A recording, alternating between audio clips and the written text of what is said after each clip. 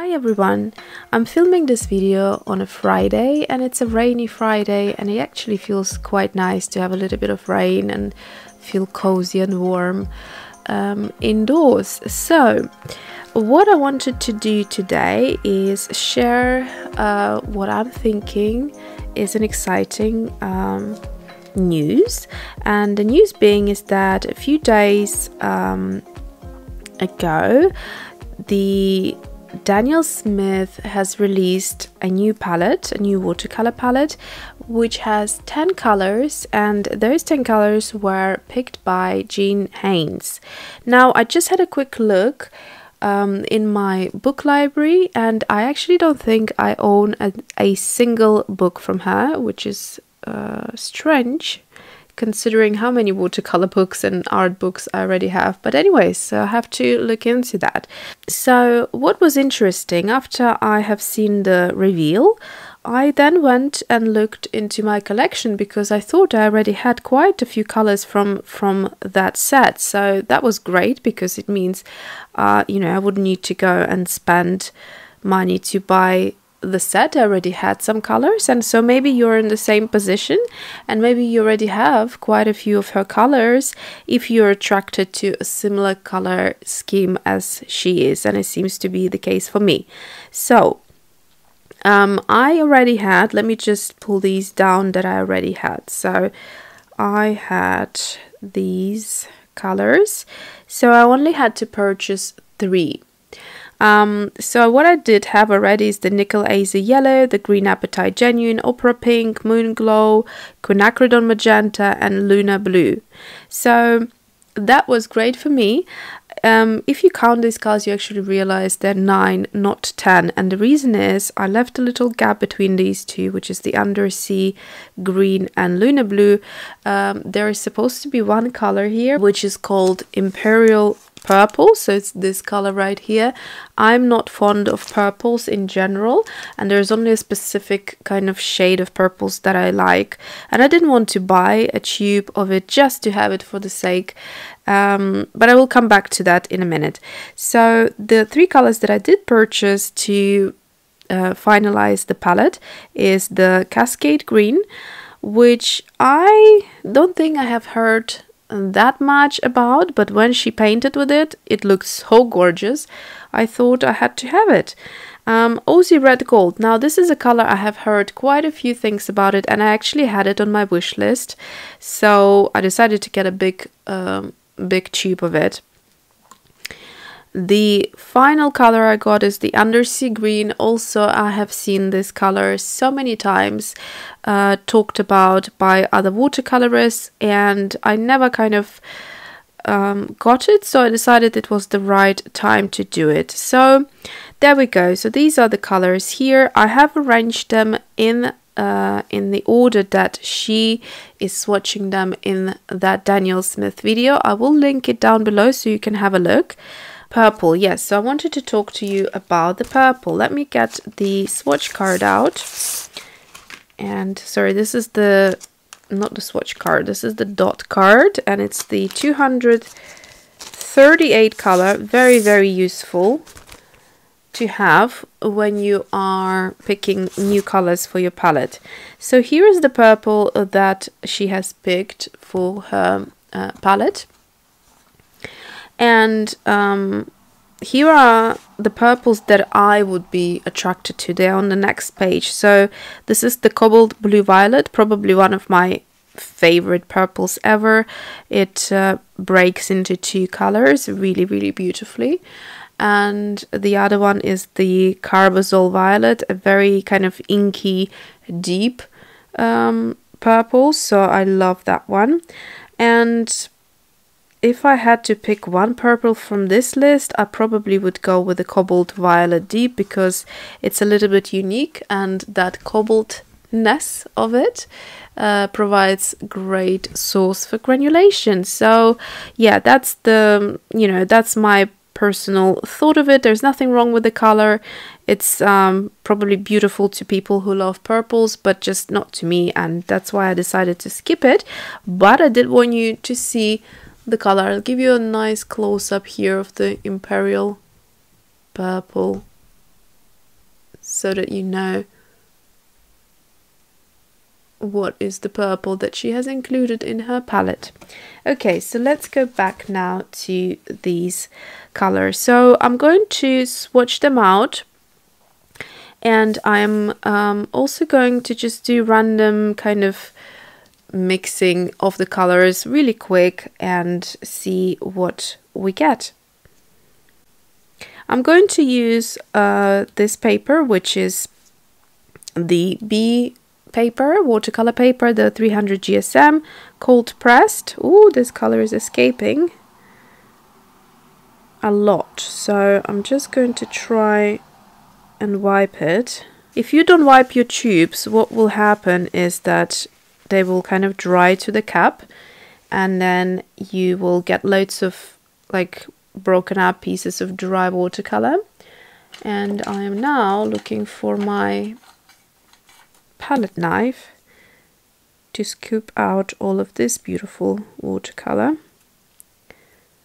So I don't want to waste any of it. I mean, it's a very unique color palette that Jean Haines has picked, and I think it reflects her style of watercolor very well, because these colors are bright.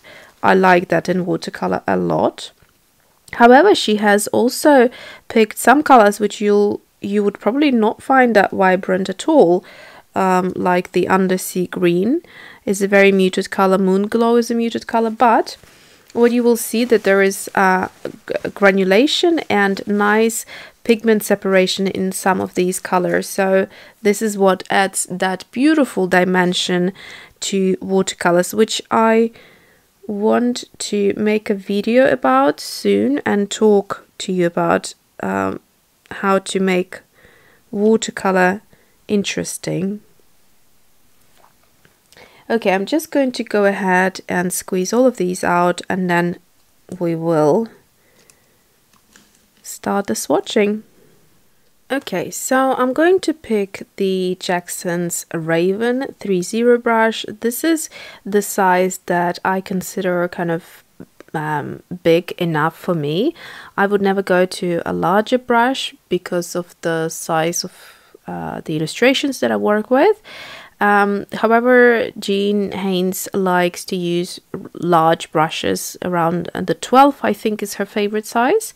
And she also likes them to be sable, so they're nice and soft and hold a lot of moisture and water in them. So this one holds loads as well, but this is a synthetic version of like a squirrel mop type of a brush. So I'm going to mimic that in the sense that when Jean Haines paints, she likes to use a lot of water because you know, of her style. So, and I think this is the best way to see how the watercolor behaves if we're going to mimic what she does.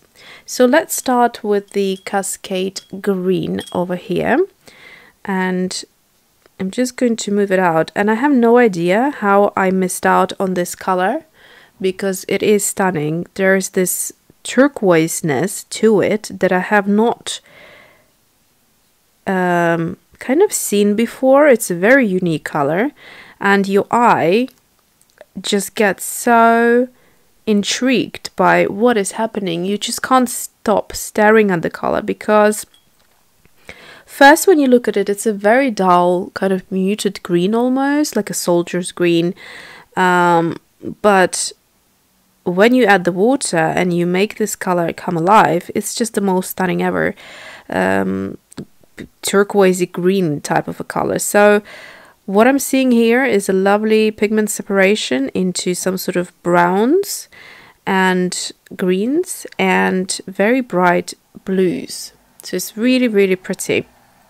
And I can see why Jane picked it. And this is another thing why it's so helpful to see what kind of colors artists use in their palettes, because sometimes we can pick up on something that we haven't thought of or seen before, and we can introduce that to our own style and in a way improve it.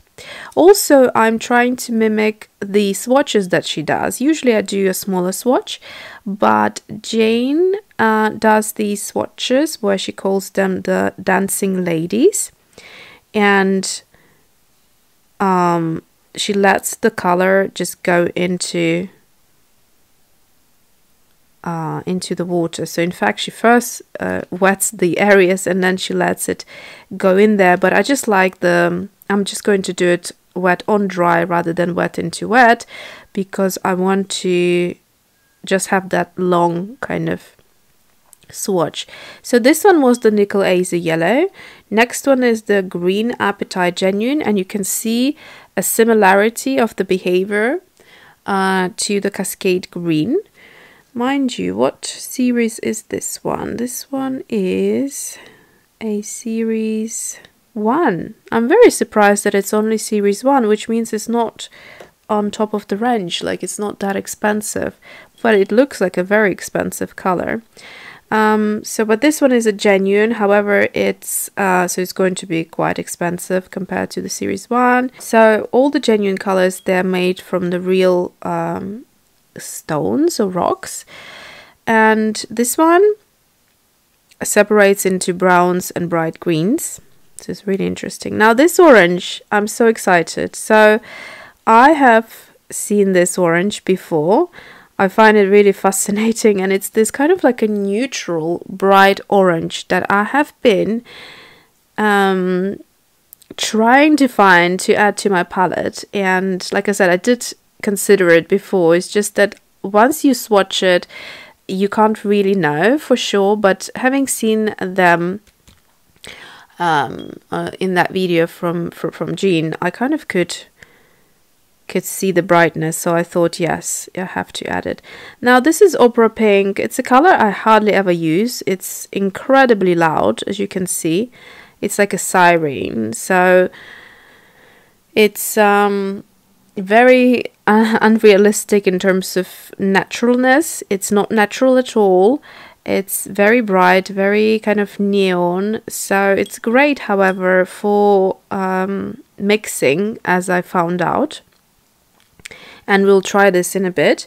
Next one, Moonglow. So this is another interesting one. This one does very similar thing that these two do, so it separates. So you can see she very cleverly has put together these colors. Actually, the separation starts once you dab some water into this.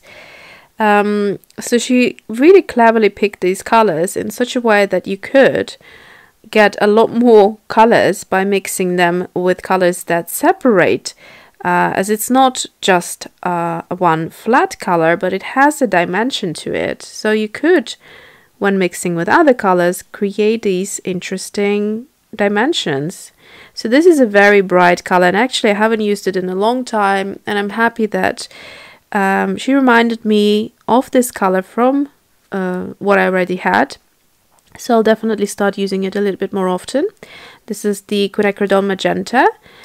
The next one is Undersea Green. Now this is a color that I really have to play around with, because I have seen people use it so many times, and there's something quite unique about it. I think the way you can mix it, and I'm interested in this one a lot, because I use greens on a frequent basis for my floral illustrations, so I do need interesting greens in there.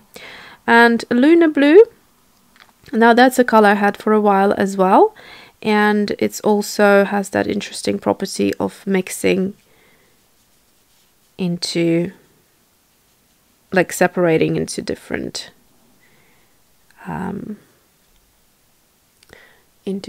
pigments. So similar thing, I just need to add a bit of water here and there, and I think it separates into blues and grays, as you can start seeing over here. So I'm going to dry these a little bit, come back with fresh clean water, because you don't want to start mixing colors with the water that looks like this.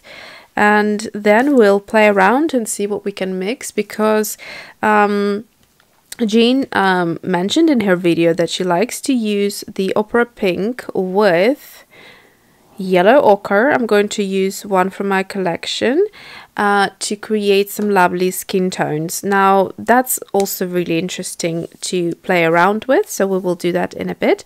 Oh, this color is starting to look really gorgeous, the undersea green. There is some sort of dimension to it that makes it glow within, like I can see slight separation. Let me quickly have a look. I bet it's going to be 2 pigments. Oh, it's actually 3 pigments. Anyways, I'll write all these out and then we'll come back and have okay, so when the colors dry, this is when you really get to see what they look like once they properly have settled into the paper.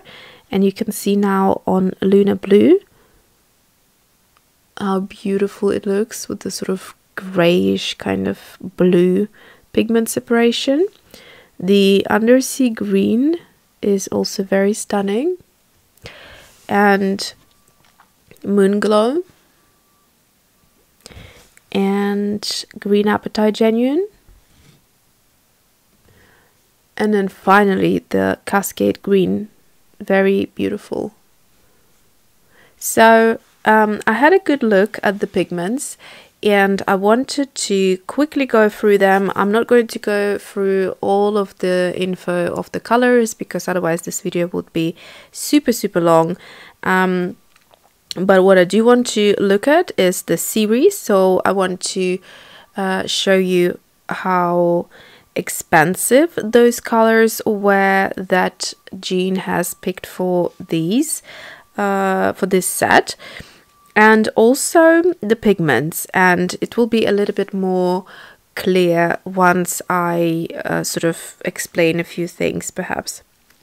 So in the Cascade green we have 2 pigments, and they are pigment brown 7 and pigment blue 15. It's a series 1. Then I'll just quickly tell you how many single pigments there are.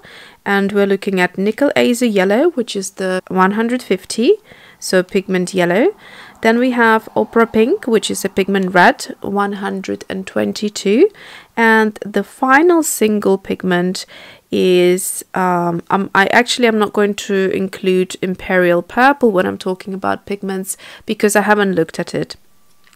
So the final one is the Quinacridone Magenta, pigment red, 202.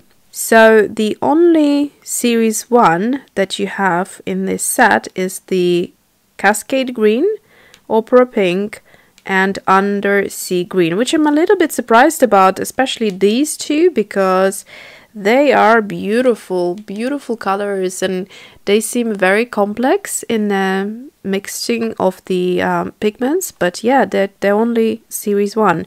So let's continue with the others. Green Apatite Genuine obviously doesn't have a pigment information because it's made not from a pigment but from a real rock, and it's a series 3 as we have mentioned before, so it's going to be quite pricey, and in fact it's the most expensive color from this set. And next one we have is a 3 pigment mix, and in fact there are 3 colors which have 3 pigments in them, which is usually considered a lot when there are that many pigments mixed. So in these 2 cases, so in the case of Undersea Green and Moonglow, you kind of almost can see those 3 colors because they have been designed in such a way that they separate and you can see through. However, in the case of Aussie Red Gold, there isn't that pigment separation. It's just a very beautiful, very glowy, warm and neutral orange. And it is actually quite hard to find a orange that is bright, however it's looking natural, like it's a color that is not looking out of place. If I would paint a flower with it, it wouldn't look too unnatural. So the pigments that went into creating this color is pigment yellow 83, pigment red 101 and PV, which is a pigment violet 19, and this is a quinacridone red. And it's interesting to me that these colors have been used to create it, and perhaps that's what gives it that beautiful glow. We have already talked about this color, which is Opera Pink. So let's move on to Moonglow, which is the next color on the list.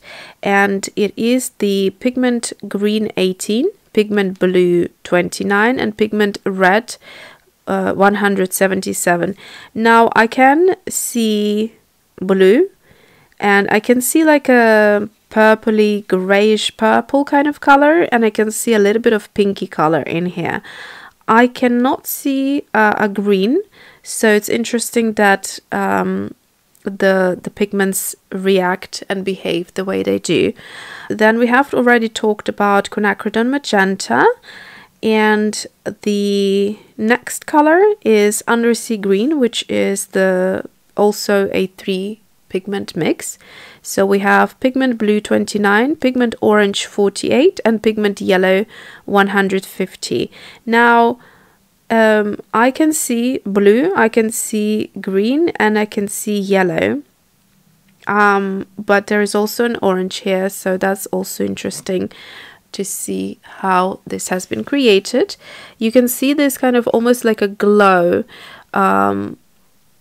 of the color, and that is created by, I guess, the pigment yellow, which actually is the same pigment as we have here. So this is the single pigment PY 150, and Nicolaser Yellow has that beautiful glow to it. So when you add this color to any of the other color, and I agree with that, when you add this color to all of the other colors, it makes them glow. It really is quite accurate description of this color, because it does do that, and it's very strong. Also, it also kind of moves other colors very strongly to the side once it takes the center stage. So yeah, it's interesting to see that this color is also coming through quite nicely in this Undersea Green.